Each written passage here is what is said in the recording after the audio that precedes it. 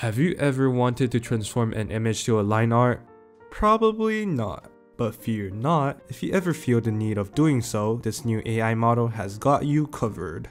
You have probably seen something similar to this, like a filter somewhere on an app, but I assure you this model is probably the closest to actually producing line art in this level of detail. Well, if you do find something else better than this, you can roast me down in the comments. It is actually pretty easy and straightforward to run this AI. Just go to this link and press all these buttons and put an image link, and you can witness something amazing or some monstrosity that you don't recognize at all from your input image. To run this on another image in the same runtime, you just need to press these two buttons and provide a new input image link, and that's it. Well, now the short introduction slash tutorial is over. Let's talk about the AI itself. The major challenge of this image transformation is that it is hard to train a model to generally convert the obvious outline of not only the face, but also the important features into clear distinctive lines to separate the details. 2 years ago, APDrawingGAN showed a really good accuracy when converting images of front profile into line art. However, it struggled at converting side profiles or just in general anything else. And another challenge that still exists even for this new ArtLine AI model is that these kinds of images are relatively hard to outline due to large chunks of filled color, especially the darker ones. It automatically fills in, but when there is a slight change in the highlight or the shade, the conversion will create white holes that should be either all black or not. So basically, filling up a region to represent colors is still a kind of problem that this AI model is still facing. But anyways, this model called ArtLine itself is actually pretty interesting too. The author trained the AI with a dataset that includes anime sketch and real life sketch. And so it turns out the